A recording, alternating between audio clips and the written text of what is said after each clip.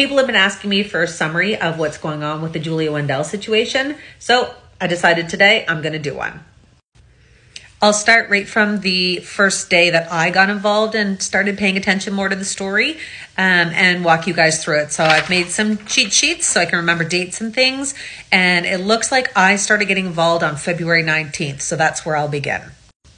This has been such a long, crazy story, so I may get some dates mixed up or some content. I'll apologize in advance if I've got things out of order or not quite, but I will do my best.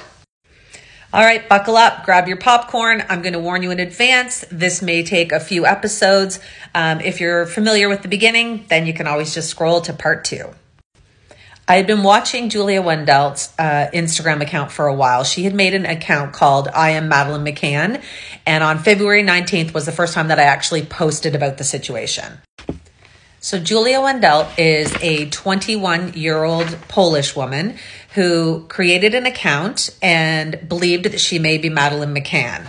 She gained about 1 million followers in no time, and her story started going all over social media. It quickly became evident she was not Madeline McCann. There were some that believed, but a lot didn't. But it seemed like something was going on. No one quite knew what.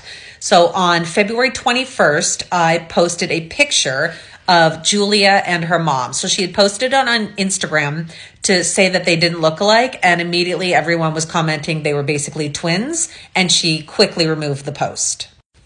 If you want to check out the picture, you can check out my playlist down at the bottom, the Madeline McCann playlist. And if you scroll back to, I'm embarrassed to say, episode 107. Yes, I've posted that many clips on this. If you go to episode 107, you can see the picture of Julia next to her mom.